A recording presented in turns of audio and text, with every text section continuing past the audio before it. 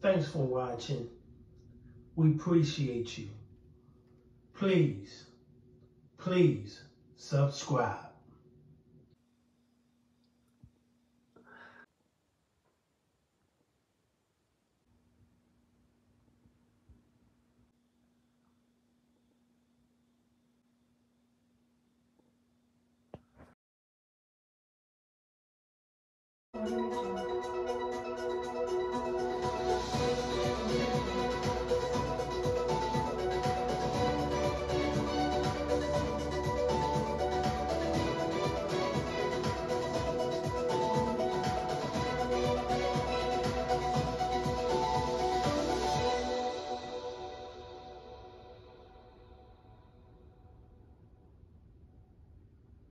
Tonight with that terrible tragedy following a high school football scrimmage in Roxborough. A 14-year-old boy is dead.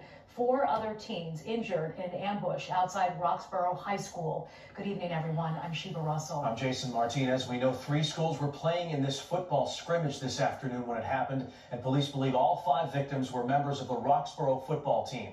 Our Chris O'Connell's at the scene, but first Shawnette Wilson is at Einstein Hospital where the victims there were taken. Shawnette.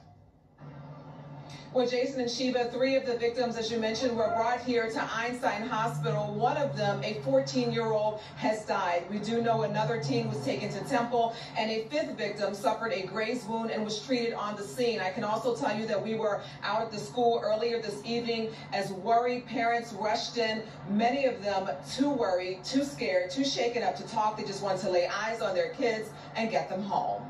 Parents anxious and upset rushed to Roxborough High. They were met by school security who directed them where to pick up their kids being held safe inside. It seems like forever just to get here, but I have my grandson and he's okay. Tanya Kusar visibly shaken when she picked up her grandson Freddie. This was his 2nd game. Can't even think straight now, but I have my grandson and I'm okay. And all of the kids, their parents came. They have the bus there now, so they treated us very well. I just want to get him home and get him safe and sound. We were there when this school bus arrived to pick up some of the players, presumably to take them back to their school. This used to be a safe haven for our young people, and to see that now that our young people can't even come in a scrimmage game and be shot is totally unacceptable. Preliminary information from police is that players from Roxborough High, Northeast High, and Boys Latin Charter were at the scrimmage. That was a cowardly act today, to come out and ambush people coming off a ball field. That makes you tough? I think not.